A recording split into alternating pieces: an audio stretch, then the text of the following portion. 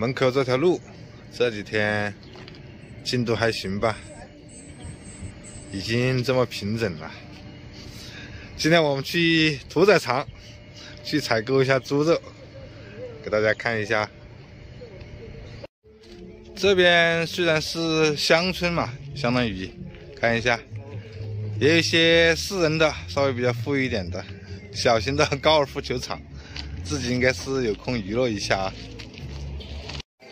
这也算是非洲清晨的小镇，几个卖卡巴提的摊点的，还有一些炸那个木薯条的，没看到卖鸡蛋的早上没吃早餐买2个鸡蛋，都是搞这种卡巴提的。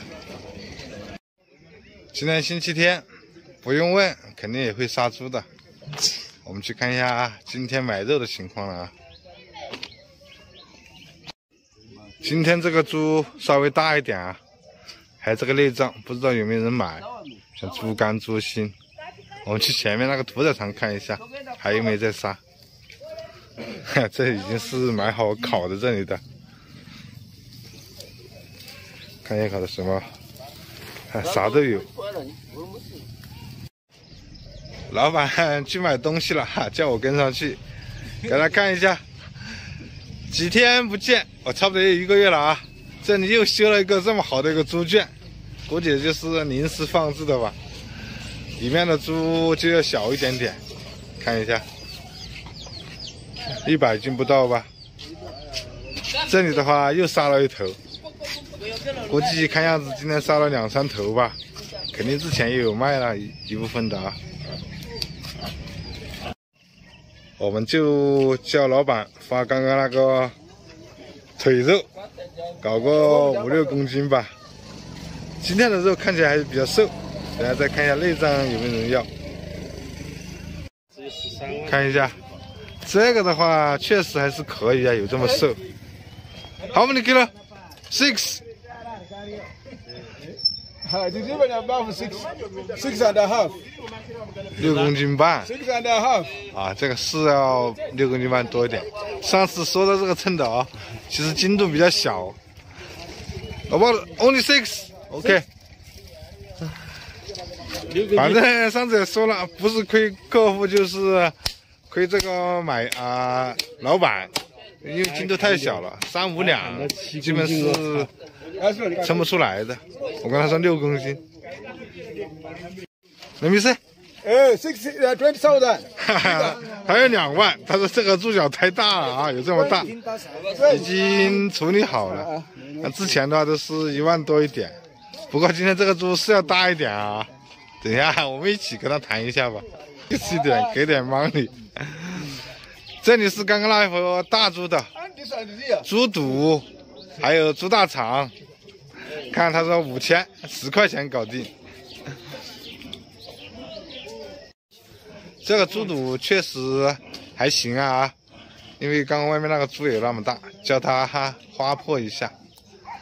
这个大肠好久没吃了，虽然麻烦一点，我们回去也做一叉吧。2个加起来5000 10块钱不到，算是比较便宜了啊。叫老板简单清理一下，这边缺水，他们就自己打的。不过这老板这么久了还算行，这个就没办法了，只有这样拿回去。蚊子比较多，不过反正把它洗干净。专业屠宰场啊，这里还有几个小牛，不过它的这个不是杀的啊，这个是要慢慢养大的，有个3头，3个单间。这些羊估计也有羊崽了。2个小鸡仔，估计刚出笼不久。我们厂里面的可惜了，40多个鸡仔活了2个，还没长大，不知道最终能不能活出来呀。老板今天生意不错，猪头肉啊，2个猪头都已经卖完了。我们就要这种猪脚，像这种猪脚啊，还是有这么多肉的，4个2万40，差不多10块钱一个吧。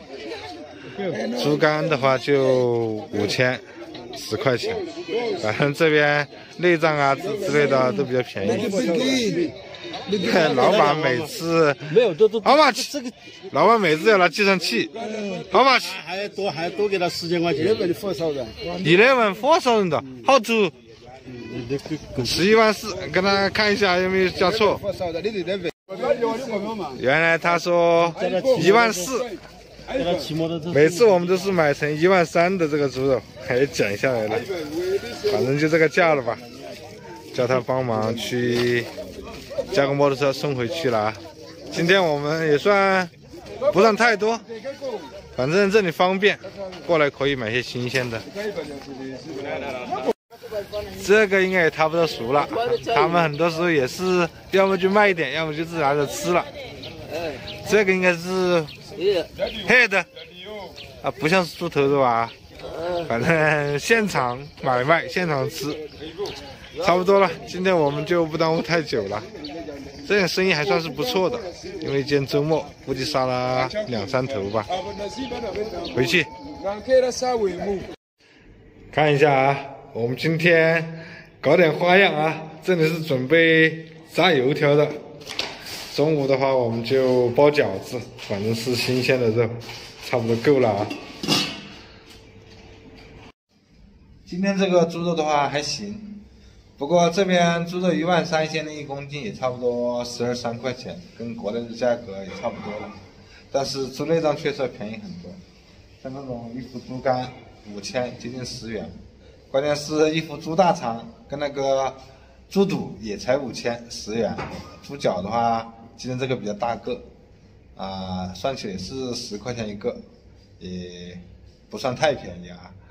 其实非洲这边的话，也不说不吃这些，但是买的少，所以说感觉上本来价钱比较低，所以说感觉上他们就不吃一样。你看，像我们买了很多次，像那种也有人买的啊，哪怕是猪头啊、猪舌啊、猪尾巴之类的，他们也知道的啊。中午的话又包饺子了啊，好久没有去弄一弄这种款式的了啊。好了，今天的视频就拍摄到这里，喜欢的点击关注。